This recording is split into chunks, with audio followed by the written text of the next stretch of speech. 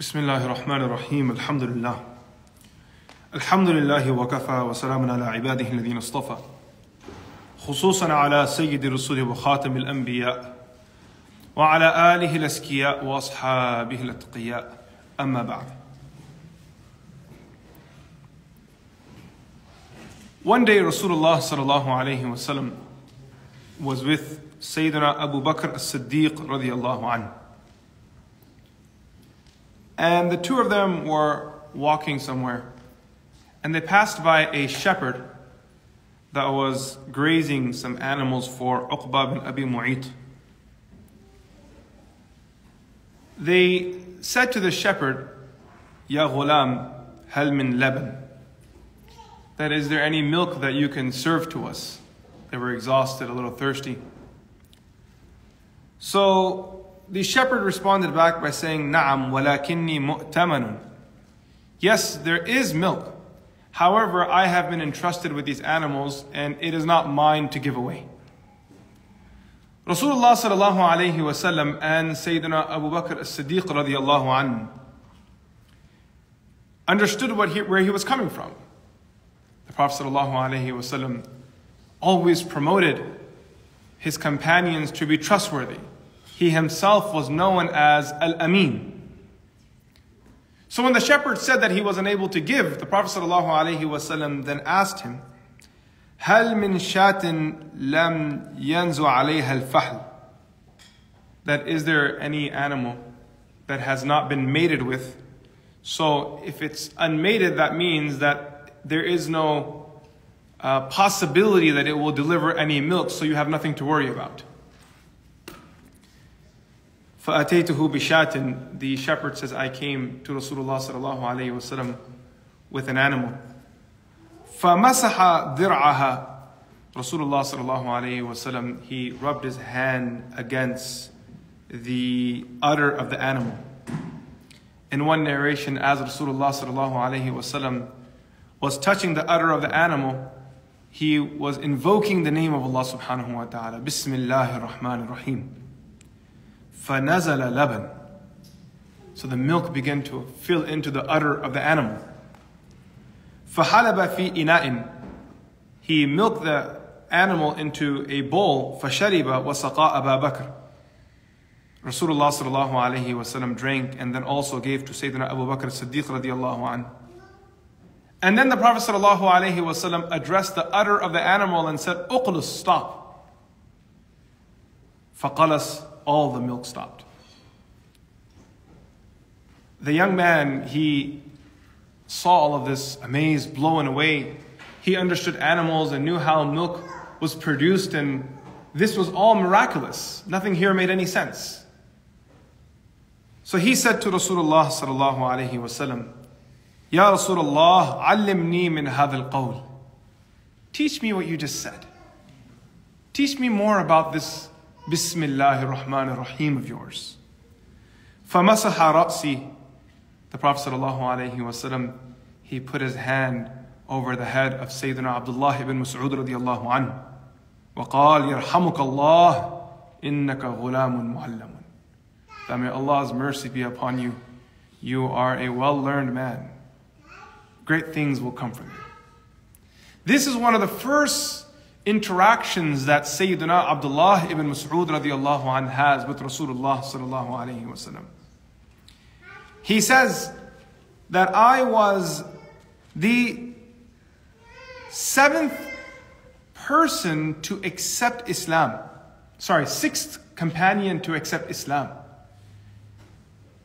And other than us 6, وَمَا عَلَى الْأَرْضِ مُسْلِمٌ غَيْرُنَا.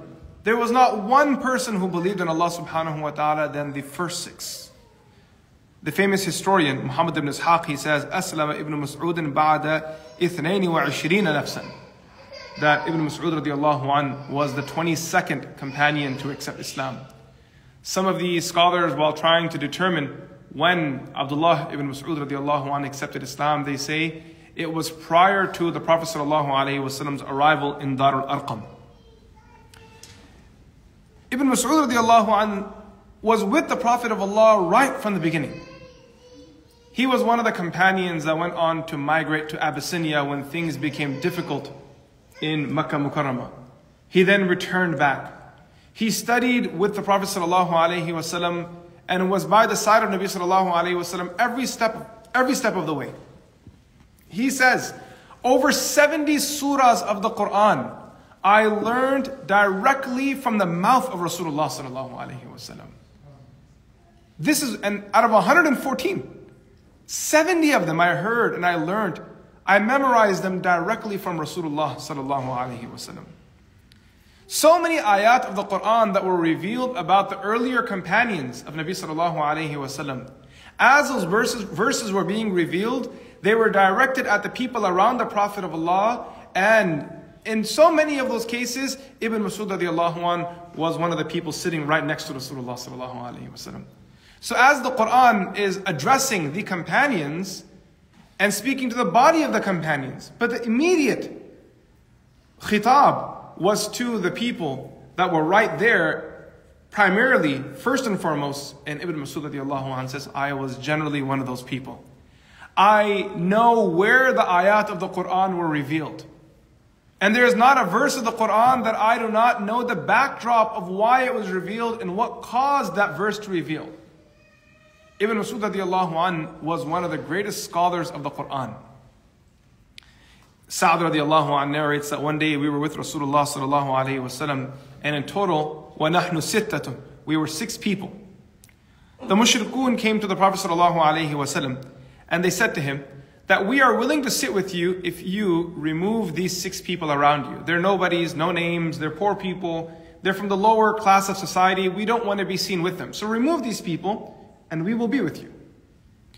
The Prophet ﷺ always had this desire that the Quraysh would sit with him and just open-mindedly listen to his message.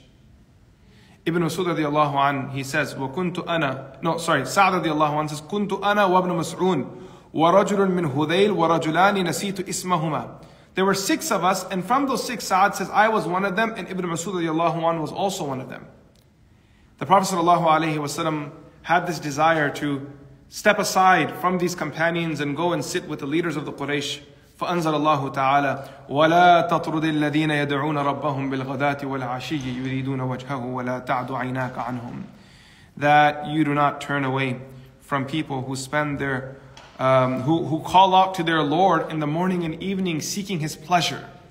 Allah Azza wa Jal said regarding these companions that these are the people يدعون ربهم بالغداة والعشي, who call out to their Lord every morning and evening. This is a verification of their righteousness.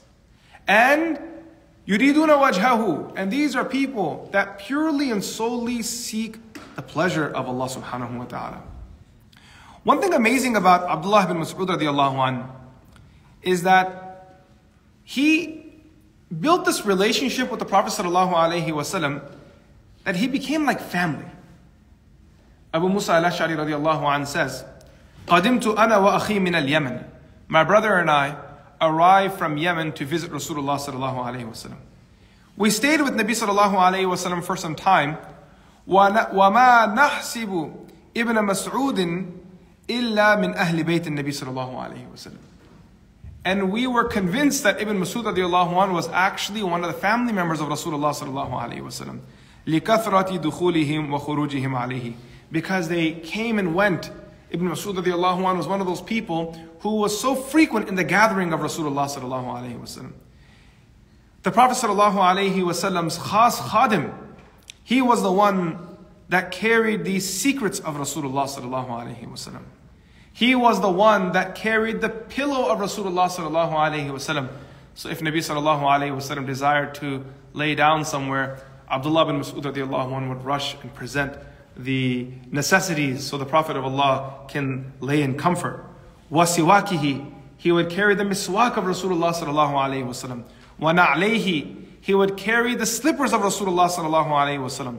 وَطُهُورِهِ, he would also carry the water for Rasulullah sallallahu alayhi wasallam in the scenario where Nabi sallallahu alayhi wasallam needed to use the washroom or the Prophet sallallahu alayhi wasallam needed to perform wudu. Abdullah ibn Mas'ud radiallahu anh was ready for all of it. هذا يكون في السفر.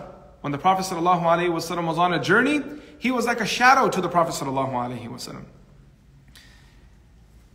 Qasim ibn Abdurrahman says, Kana Abdullah ibn Mas'ud radiallahu an would present and the slippers of the Prophet sallallahu alaihi wasallam to him when Nabi sallallahu alaihi wasallam desired to walk. As the Prophet of Allah would leave a majlis, this beloved companion, this man who had so much muhabba for the Prophet of Allah, would hold the slippers of the Prophet of Allah in his arm and then would put them by the feet of Nabi sallallahu alaihi wasallam.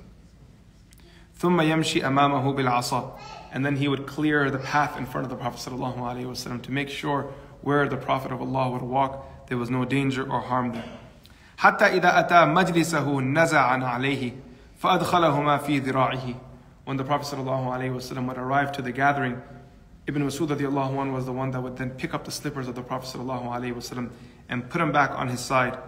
And even when Nabi sallallahu alaihi wasallam went into a room, Ibn Mas'ud radiallahu anhu would enter into that room before Rasulullah sallallahu alaihi wasallam. When they would be traveling and the Prophet of Allah would wake up in the middle of the night, Sayyidina Abdullah ibn Mas'ud radiallahu anhu would already be awake waiting for the Prophet sallallahu alaihi wasallam. That what does the Prophet of Allah need? This right here, my friends, is a brief insight into the energy the companions carried when it came to the khidmah of Rasulullah sallallahu alaihi wasallam. They never stepped back. They understood this lesson. There's a famous saying in Urdu, we say, khidmat se khuda milta hai. That a person attains the love of God. A person finds themselves with Allah subhanahu wa ta'ala. Allah Azza wa Jalla opens up doors for them through the khidmah of seniors. Specifically, the khidmah of people of ilm. And for the companions, the khidmah of Rasulullah sallallahu alayhi wasallam. Wherever we traveled in the world, no matter what part of the world I've gone to and just laid my eyes on senior scholars of the deen, Allah subhanahu wa ta'ala has always blessed them with righteous students who understood the honor of the scholar and dedicated themselves to the khidmah of those scholars. Shaykh al-Hind rahmatullahi alayh, when he was sent off to Malta by the British, Shaykh Hussain Kamani rahimahullah ta'ala kind of forced himself into prison as well. He was not captured. He had nothing to do with prison. But he said, if you're taking my shaykh, I'd like to go to prison with him so I can do khidmah of my shaykh. And he sent himself off to prison. And during the time that Shaykh al-Hind rahmatullahi alayhi was in prison, Shaykh Hussain Kamani rahimahullah ta'ala did his khidmah. When we were students, there was a part of the curriculum that you had to study and you would be quizzed on and tested on, and the teachers would teach it in class, and it was, what you studied every day. But then there were certain books that every student had to read, khariji mutala, on their own. You would be tested on them at the end of the year. One of the books that our Shaykh had us read was a biography of a scholar from the subcontinent by the name of Shaykh Abdul Qadir Raipuri rahimahullah ta'ala, from Raipur. And he talks about his own journey. He says that his Shaykh, Shaykh Abdul Rahim, when he went on Hajj, he accompanied his Shaykh. And during that journey, while they were on the ship heading towards Haramain, Shaykh Abdul Rahim rahimahullah ta'ala's son became very sick. And he couldn't keep any of the contents of his stomach. And so they would just pass through. Anything he would eat, it would just pass through all the time. So Shaykh Abdul Qadir says that my Shaykh was very old and his son was there and he needed some assistance taking care of him. So I spent the whole journey of Hajj just cleaning the young man's stool. Just cleaning it all the time. Wherever he would mess his clothes up, I would clean it and just, throw it out and clean it again and throw it out. And he said it was that khidmah during that safar of Hajj that my Shaykh, after that day, he never forgot me again. He remembered me for the rest of his life. That on that journey of Hajj, the khidmah that he offered to him. Never forget the importance of khidmah. This is something that we lost when we arrived in the West. We don't know who the scholars are anymore. We don't know what their khidmah means anymore. The izzah of ilm went out the window. People, in their quest for equal everything forgot the honor of the Huffaz and the people of Hadith. You can find a person who has dedicated their life to teaching Hadith in the community, and not one person in the congregation knows their name. The truth is that there is no loss to the scholar. نعم الرجل الفقيه في الدين إن احتيج إليه نفع وإن استغني عنه أغنى نفسه. Because when he is needed, he will deliver, and when he is not needed, he'll go back to his Allah, Allah. But it's the people in the congregation who actually lose out, who miss out from the opportunity of being in the company of the righteous and learning from them and studying with them and understanding what this deen really has to offer. When you sit with these senior people, when you sit with teachers, when you study the deen from others, you don't just learn the knowledge. The book is the door, but the teacher is the key to that door. The teacher opens up that door. When you see people who study the deen from books, you will see them know a lot of content, but they will be completely barren of etiquette. And they won't know how ilm looks practically. What does it look like? When is there a time for a person to speak, and when should they stay silent? When do you stand up? When do you sit down? When do you lower your gaze? When do you raise your gaze? These things, Imam Malik rahimahullah ta'ala's mother, when she decided for him to study the deen, she took him to Rabi'ah. And she said, sit in his gathering and learn his character before you learn his deen. Learn from his character first. And in today's world, that character is gone. That tarbiyah is gone. The people in our community that are out there speaking from the mimbars, and the ones that are giving the khutbahs, and the ones that are speaking at this program and that program and doing this da'wah and going out here and there, you ask them that how much time have you actually spent in the company of a true scholar of the deen? We're barren of numbers again. There's nothing there. It's a little gathering here, a little gathering there. We've become a YouTube generation that one lecture here, one lecture there. Those people are gone that say that I spent 10 years in the company of a scholar. And I learned to be a student before I decided to do any teaching at all. You look at Mufti Muhammad Taqi Usmani Sahib and his brother, Mufti Muhammad Rafi Usmani Sahib. Allah shower His mercy on the entire family. When they studied with Dr. Abdullah al-Arifi, Allah arhamhum, Dr. Abdullah al-Arifi did not allow them to speak for almost 17 years after they graduated. After they graduated. And look at the young man and woman today who have spent no time in the company of scholars and have had no tarbiyah done, being the first to get up after salah to give a khatiran lecture. Now I understand that when there is a need, everyone should stand up. You should stand up if there is a need. If there's no one to give khutbah and you have the knowledge, get up and give the khutbah. But that doesn't mean that you should just continue like this in a state of necessity without changing yourself. If the young man has a desire to give a Jummah khutbah, or he's been called to give the Jummah khutbah, then he should understand the obligation is for him to take time out and go and study the deen. You ask a person who is a Muslim for 50, 60 years, that how many books of hadith have you read from cover to cover? I can kid you not, I can count the 2-3 books that probably the ummah has read if they're lucky. Someone's read Arba'in Nawawi, someone's read Riyadh al-Salihin, possibly Fadail al-Amal, possibly they've read, Adab al-Mufrad by Imam Bukhari rahmatullahi alayhi. While there are thousands and thousands of hadith collections that are absolutely untouched. You ask a person, have you read the tafsir of the Quran cover to cover? There's nothing there. Have you studied the Quran cover to cover with a shaykh? Have you ever read the Quran in front of a shaykh with every ayah properly recited? This was a common practice in our deen. And now the religious people have no answer? And now the people that are leading the ummah have no answer? Look at Sayyidina Abdullah ibn Mas'ud radiallahu anhu. How much time did he spend just doing khidmah of the Prophet ﷺ and studying from the Prophet of Allah? And he doesn't just become one of the leading scholars of the ummah, and based off of his opinion that most of the Hanafi fiqh is established. He doesn't coincidentally become that person. He becomes that person after he is verified by the Prophet ﷺ. Nabi ﷺ tells the companions, this man is a hafiz of the Quran. This man right here is a knowledgeable person. He sits in those gatherings of the Prophet of Allah and he's noting down the ilm of Nabi sallallahu alayhi wasallam. He's internalizing that ilm of the Prophet of Allah. And not only did he do, there are these sort of qualifiers and markers that you need to accomplish along the way for your ilm to be complete.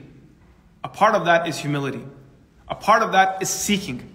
A part of that is understanding what ilm actually is and what it does. People say all the time, oh, ilm doesn't do anything. Well, that's not true. If you seek ilm in an incomplete fashion, then it won't do anything for you. But if while seeking ilm, you properly just drown yourself in that knowledge, in that environment, while seeking knowledge, you see the pain of the ummah and the need of the ummah. While seeking that knowledge, you're making dua to Allah to accept you for the khidmah of the deen. While seeking that knowledge, you are punctual and regular and doing dhikr of Allah. While seeking that knowledge, you are doing khidmah of your mashayikh. Last night I was sitting with one student who is studying in a madrasa. He's back home for a break. So he's my neighbor. His family invited me over, so I sat with him. And one piece of advice I gave to the young man. I thought, look buddy, don't obsess too much with which institution you study at. This is a distraction at times. It's easy to get caught into titles, labels, names, institutions, and kind of like, sloganism. One of the scholars says, "Kunna ummat al-diraya fasirna ummat al-raya." We used to be a people about deep understanding, and today all we are flags. This is my camp, that's my camp, that's my camp. Forget all of this. What you need to understand is that no matter what institution you are at, how much you gain really depends on how much you're willing to invest in yourself, in your studies, and in building a relationship with your teachers. If you can do these three things, you will accomplish phenomenally. Otherwise, you can go to Pakistan, India, you can go to Saudi, you can go to Azhar University in Egypt, you can go to Sudan if you want to, you can go to Malaysia. It's not really going to make that big of a difference. Because you become your own greatest barrier. You have to overcome yourself before you're able to interact with anyone in the dunya. Abdullah ibn Mas'ud radiallahu anh, beautifully, honestly, was a khadim of Rasulullah sallallahu alayhi wa sallam. One time, a person came to meet Sayyidina Umar ibn Khattab radiallahu anh, while Umar radiallahu anh was in Arafah. He was performing Hajj. And that person, he said to Umar radiallahu anh, that I have come from Kufa. And there is a man there who teaches the Quran and teaches the deen from memory. Like he has it all down. Umar radiallahu anh, his personality was that he didn't like it when people spoke publicly. And even on top of that, Umar radiallahu anh didn't like it when people were too confident in teaching the Quran and the Sunnah. He felt that they should be a little careful. They should do shura, cut back on how much they share. He didn't like the Sahaba that narrated too much hadith as well. He would hold them accountable and ask them for proof. Where did you study this hadith? And more than criticizing those companions, it was about setting a tone. It was about setting a culture that verify before you speak. If you have a feeling that you want to share a hadith of Rasulullah sallallahu alaihi wasallam, don't share it until you have verified it. That much ghira and respect for the deen you should have. If you have a feeling that someone said some story to you, you want to share it again, hold back on sharing that until you're able to look into it a little. Ask someone about it. Solidify your knowledge before you speak. So Sayyidina Umar ibn Khattab radiallahu anh became very angry when he heard that someone stands in Kufa openly reading the Quran, teaching the Quran, ala dhahri qalbihi, just just openly from his memory. So then Umar radiallahu anh asked, who is this person? In a state of anger. فَغَضِبَ عُمَرْ غَضْبًا قَلَّمَا غَضِبَ مِثْلَهُ. In a very intense state of anger, he asked the man, who is this person? So the man said, Abdullah ibn Mas'ud. That it's Ibn Mas'ud radiallahu anh. So Umar radiallahu anh's anger receded. He calmed down. And then he said, I do not know anyone on the face of this earth who is more worthy of what you described than him. He is a true scholar of the Quran. One day, we were with Rasulullah sallallahu alayhi wa sallam, myself and Abu Bakr. And we were walking outside and we saw a person in the masjid reading some salah. Nabi sallallahu alayhi wa sallam stopped to listen to the recitation. And the man reciting the Quran was reciting the Quran harfan harfan. Every letter was properly given its due. So then Nabi sallallahu alayhi wa sallam said, whoever wishes to hear the Quran be recited the way it was revealed, then he should listen to the Quran of this man, Ibn Mas'ud radiallahu anhu. Ibn Masud radiallahu anh finished his prayer and he started making dua. The Prophet sallallahu alaihi wasallam was outside. And standing next to him, Abu Bakr and Umar. And while he's making dua, the Prophet ﷺ is saying to Abu Bakr and Umar, but addressing Ibn Mas'ud. He's saying, Sal tu'ta. That you read such good Quran that now you ask, Allah is going to give you. But Ibn Mas'ud can't hear the Prophet of Allah. Because the Prophet is talking to Abu Bakr and Umar radiallahu anhum. He's saying, oh, ask, now it's time. You've read such good Quran, Allah is happy with you, now ask. So then Ibn Mas'ud radiallahu anhu, while he was making dua, he said, Allahumma inni as'aluka imanan la yartaddu, wa na'iman la yanfadu, wa murafaqata nabiyyika Muhammad fi a'la jinan al-khuld. Oh Allah, give me iman that will never leave, and give me blessings that will never abandon me, and grant me the companionship of your Prophet in the highest eternal gardens of paradise. Umar radiallahu anhu, he was just so blown away by what happened. He said, you know what, tomorrow I'm going to go to Ibn Mas'ud and tell him what happened. That last night the Prophet was cheering you on without you knowing, and you were killing it on the recitation, and then the Prophet volleyed it to you and said, make dua, Allah is going to accept, and you slam dunked it without even knowing that you were being volleyed. You just, last night you killed it. So Umar radiallahu anhu, the next morning he came to Sayyidina Ibn Mas'ud radiallahu anhu, and he found that Abu Bakr had already told Ibn Mas'ud everything. فقال, Umar radiallahu anhu said to Sayyidina Abu Bakr, إِنَّكَ لَسَبَّاقٌ بِالْخَيْرِ. You always beat me to khair. I had a niyyah to make someone happy, but you already beat me to it. One time Rasulullah sallallahu alayhi wa sallam, he called Ibn Mas'ud radiallahu anhu, and he said to him, اقرأ علي القرآن. Read the Quran for me. This has to be like the ultimate request. Like out of all the requests that could exist in the dunya, is the Prophet of Allah telling someone, you read the Quran and read it for me. فَقُلْتُ يَا رَسُولَ اللَّهِ أَقْرَأُ عَلَيْكَ وَعَلَيْكَ أُنزِلْ. O Messenger of Allah, you want me to read the Quran for you while the Quran was revealed onto you from Allah? Like on one side Jibreel's reading to you, I can't up that. I can't go there. Like revelation arrives to you directly. How am I going to read to you? فقال النبي صلى الله عليه وسلم إني أشتهي أن أسمعه من غيري. I want to hear someone else read the Quran. Go for it. فقرأت عليه سورة النساء حتى بلغت فكيف إذا جئنا من كل أمة بشهيد وجئنا بك على هؤلاء شهيدا. He recited 41 verses of Surah An-Nisa. And then he recited the verse, how will it be when we will bring upon every nation a witness, and above all of those witnesses you will be the witness, O Muhammad sallallahu alaihi wasallam. So he said, in that moment I peeked up to look at Rasulullah sallallahu alaihi wasallam, and Nabi sallallahu alaihi wasallam was pouring tears and he was crying by hearing his recitation and also the depth of the meaning of the verse. One time Rasulullah sallallahu alaihi wasallam expressed his desire that it would be beautiful if someone were to read the Quran publicly for the Quraysh, so they can hear it. Maybe it'll change their hearts. Ibn Mas'ud radiallahu anhu said, O Messenger of Allah, I got this. The Prophet of Allah said it would be better if it was someone that had a clan behind them, some family, some wealth, some notoriety, so the Quraysh would be careful and would think twice before doing anything to the one who reads the Quran. He said, O Messenger of Allah, I got this. He waited for the right opportunity. It was midday, right in the early morning, before midday. And the Quraysh were seated around the Kaaba. Ibn Mas'ud radiallahu anh arrives, and in front of everyone from his heart. Therefore, one of the things the ulama, they write, he was the first person to read the Quran publicly in front of others by hifd, from memory.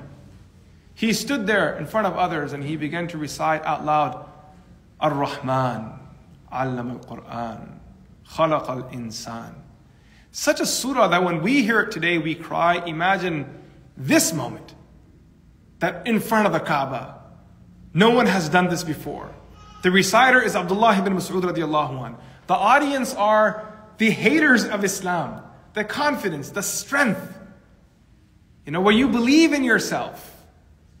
When you believe in yourself and you believe in your iman and you've invested, you can't believe what change will occur. Iqbal said, "Chashme aqwam se makhfi hai haqiqat teri." The world hasn't seen your truth yet. Right? Zinda rakhti hai zamane ko hararat teri. In this cold, bitter world, it's your warmth that keeps everything going.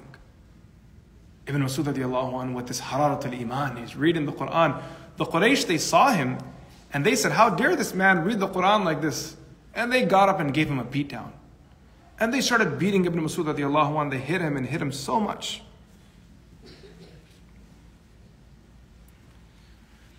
Ibn Mas'ud radiallahu anhu was bruised and covered in blood. He escaped that gathering and he came back, and the Prophet sallallahu alaihi wasallam saw him and said, "This is why I didn't want you to go."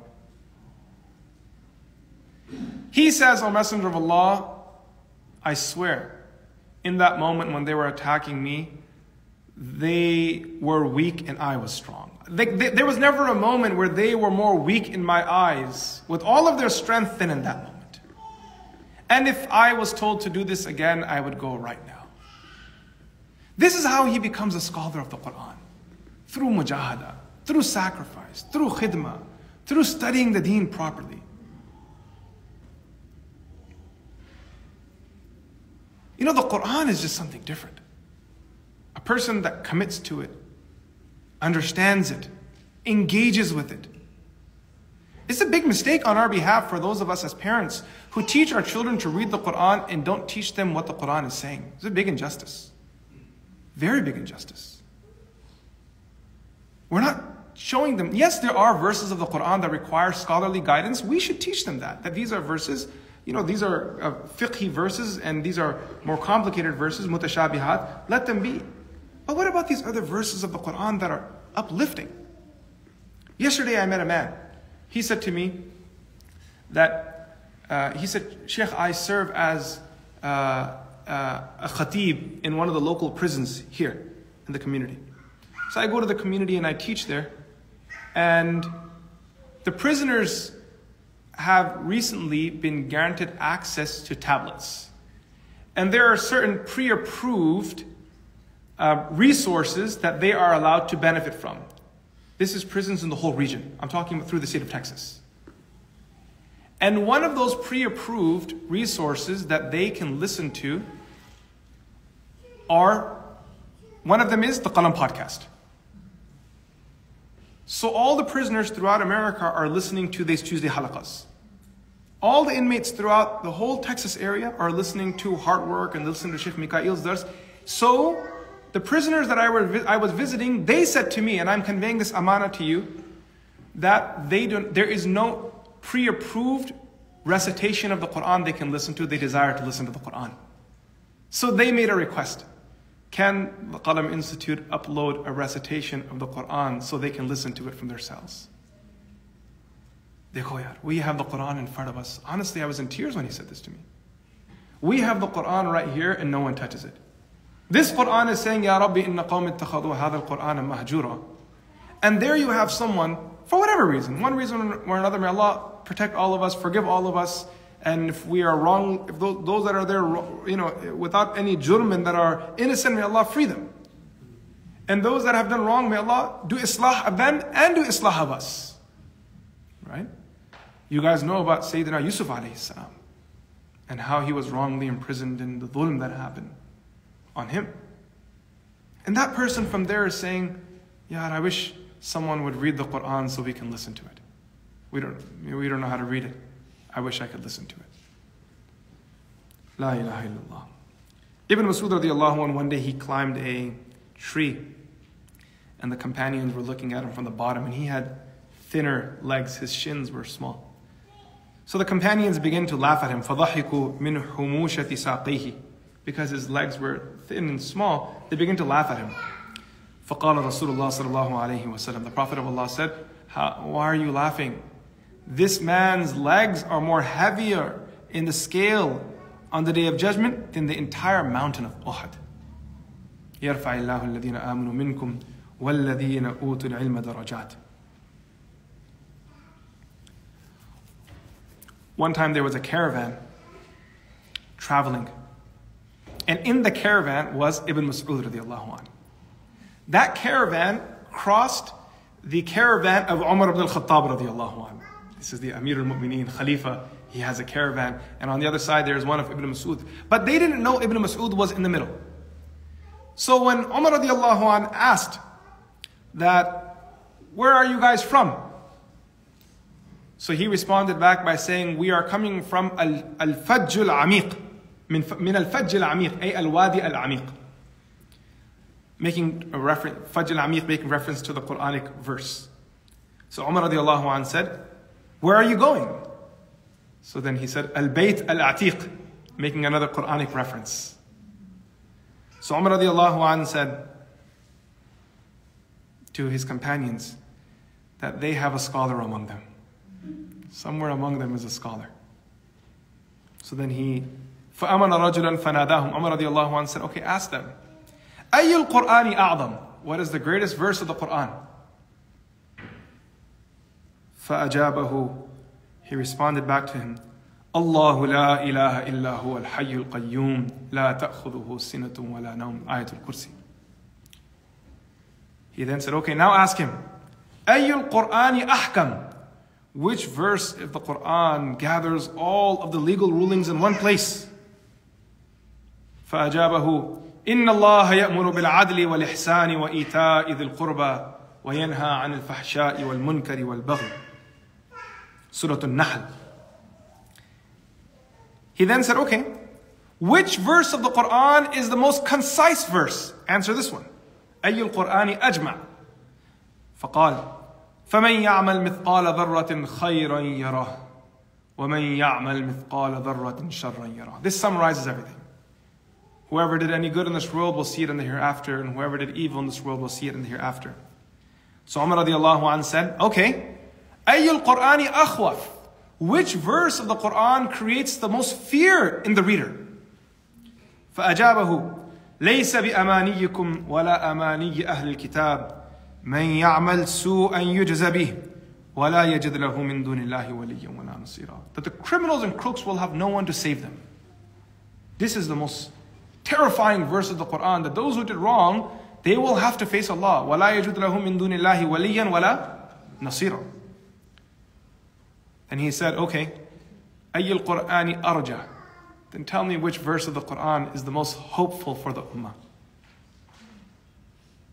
فأجابه قل يا عبادي الذين أسرفوا على أنفسهم لا تقنطوا من رحمة الله. Say, O servants of mine who have wronged themselves, do not become despondent of Allah's mercy. إن الله يغفر الذنوب جميعا. Indeed, Allah forgives all sins. إنه هو الغفور الرحيم. So Umar radiallahu anh, after asking all these questions of the Qur'an and getting all the right answers, he asked, أفيكم Abdullah ibn Mas'ud? It seems like there's only one person. You guys ever play the Guess Who game? Who has glasses? Right? So Umar radiallahu anh asked all the questions, and there was only one candidate left. أفيكم Abdullah ibn Mas'ud, that among you is Abdullah ibn Mas'ud. قالوا اللهم نعم. Yes, Abdullah ibn Mas'ud radiallahu anh is right with us.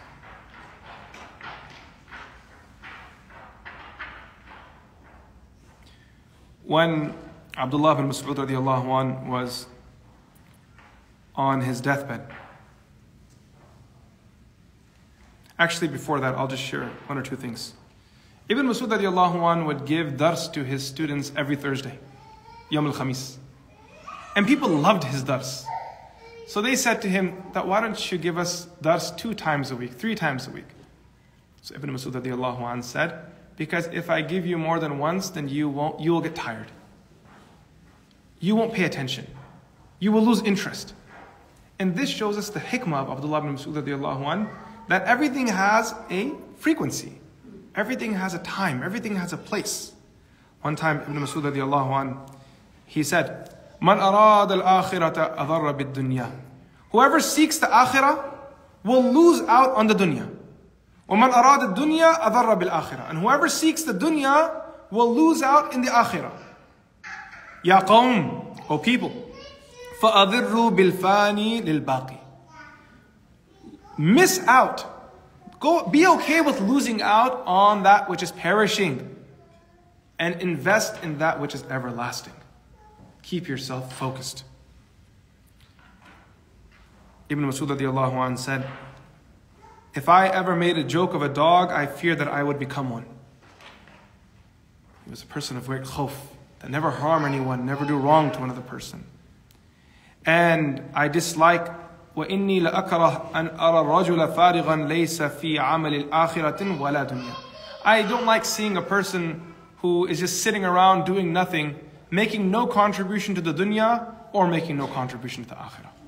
These are some of the sayings and some of the advices of Ibn Mas'ud radiallahu anh. When Sayyidina Abdullah ibn Mas'ud radiallahu anh was on his deathbed, Uthman ibn Affan radiallahu anh came to visit him. And he asked him, Uthman radiallahu anh asked him, how are you feeling? Do you have any pain, any worries, any complaints? مَا تَشْتَكِي. So Sayyidina Abdullah ibn Mas'ud radiallahu anh said, ذُنُوبِي. I complain of my sins. So Uthman radiallahu anh asked him, فَمَا تَشْتَهِي. What do you desire? قَالَ رَحْمَةَ رَبِّي. I desire the rahmah of my Rabb.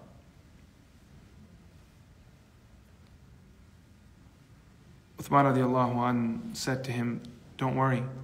I will set aside a stipend for your family. He had daughters. We will take care of your family after you leave. Ibn Mas'ud radiallahu anh responded, La hajata li bihi. I don't need a stipend for my daughters or my children. Uthman radiallahu anh said to him, Atakhsha ala. No, he said to him, Yakunu li banatika min ba'dik. That this will support your family. So Ibn Mas'ud radiallahu anh says, there's no need to fear any poverty from my daughters. For I told them to read Surah Waqi'ah every night. And I heard Rasulullah sallallahu alayhi wa sallam saying, Man qara'a al-waqi'ata kulla laylatin lam tusibhu faqatun abada. That whoever reads Surah Waqi'ah every night will never face starvation. This I heard from Rasulullah sallallahu alayhi wa sallam. Sayyidina Abdullah ibn Mas'ud radiallahu anh gave wasiyah to Zubayr ibn al-Awwam radiallahu anh to lead him. He passed away in the city of Medina Munawwara and is buried in the graveyard of Baqi'. He was of the age of 63 according to one narration, and some scholars just keep it vague and say that it was somewhere in his 60s. Bid'an wa sittina sanatan. Yahya bin Bukayr says he passed away in the year 33 Hijri, while other ulama, they say it was in the year 32 Hijri.